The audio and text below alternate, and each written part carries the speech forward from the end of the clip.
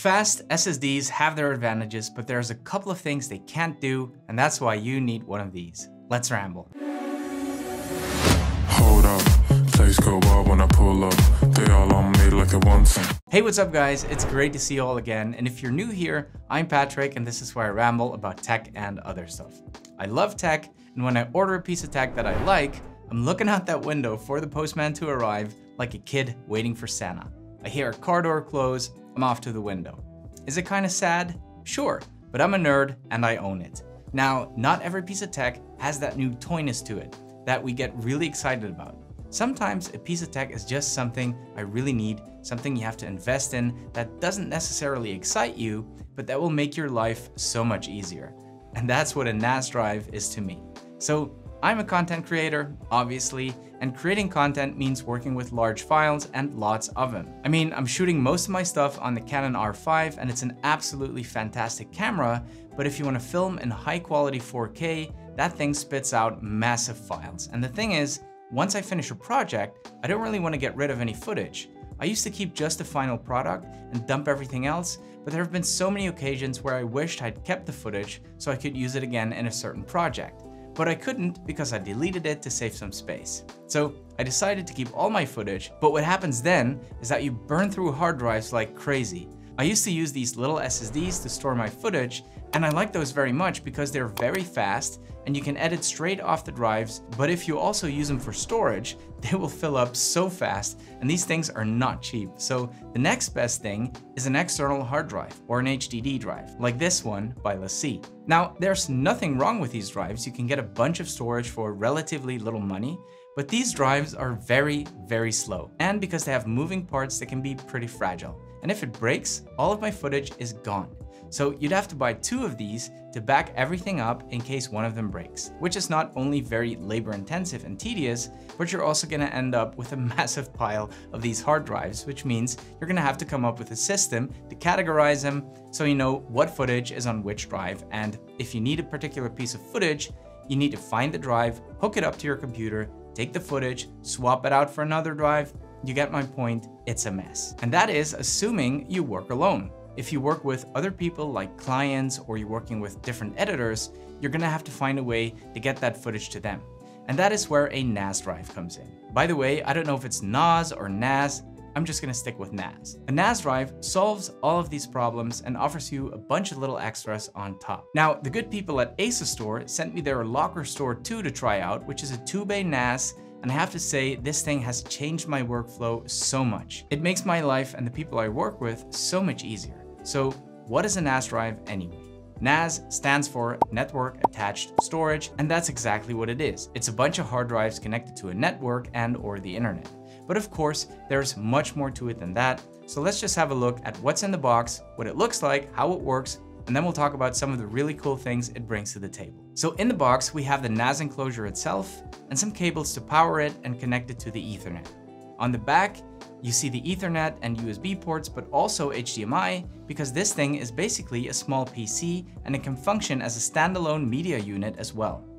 All you have to do is take off the cover, which is secured by only 3 screws, and this is where you can place your NVMe SSD memory. And because I'm using the SSD for cache purposes only and not storage, I'm placing a relatively small drive of only 500 gigs. I'll get back to that in a second. Then we have the 2 empty bays for the actual hard drives. I'm using 2 8TB Seagate drives. Make sure you secure them with the screws that came with the NAS, pop them back in and lock them in place, and voila, you've got yourself a NAS system.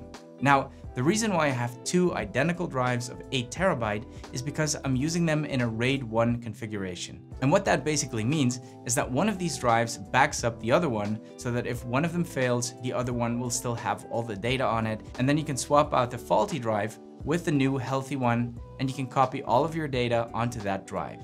This drastically reduces the chances of you ever losing all of your footage.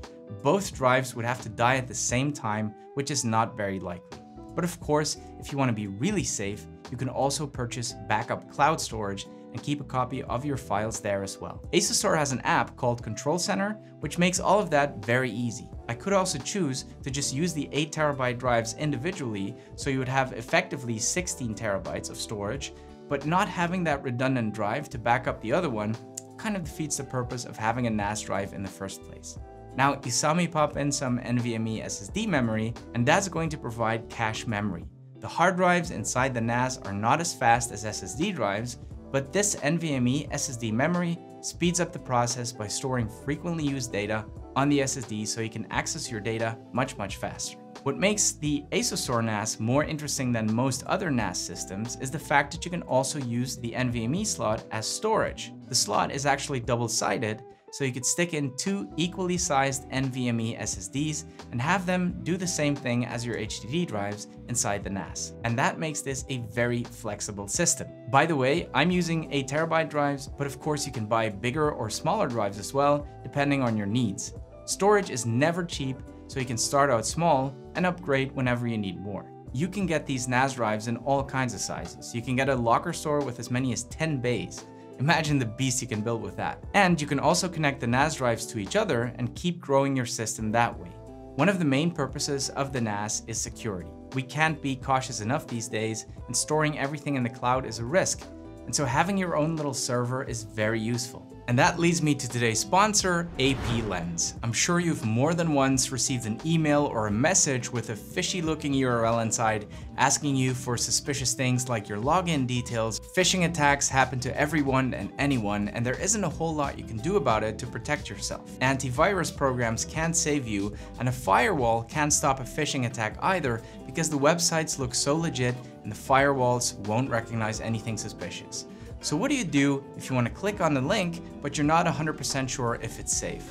Well, that's where AP Lens comes in. AP Lens is a remote disposable browser which lets you check if a URL is legit. Remote because the website and browser never touch your disk, and disposable because all data, cache, and info are destroyed once you close the AP Lens browser.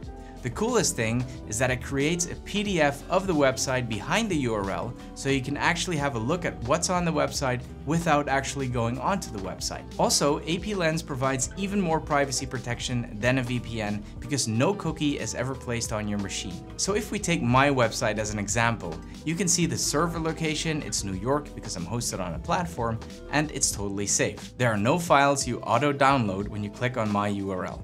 You can then open the website in a virtual browser, which gives you more info. You can see that there are some third-party cookies, YouTube related, but there is no matching phishing domain. AP Lens is totally free to check any URL, and you can click your way down to 2 levels on a website. If you then decide you need to explore even further, you can purchase credits to do so. Alright, so what makes this NAS drive so useful is that you can access it wherever you are, and you can also give other users access to it, which is great if you do in fact work with other people. The Locker Store has a control center app which is very intuitive and lets you control the entire NAS. Like here I can determine who has access, there's of course a file system, and backup options.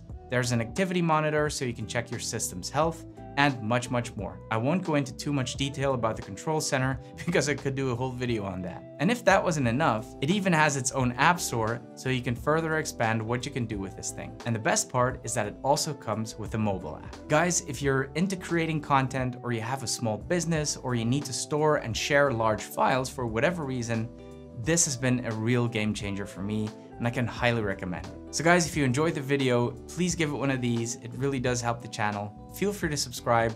Thank you so much for watching, and see you in the next one.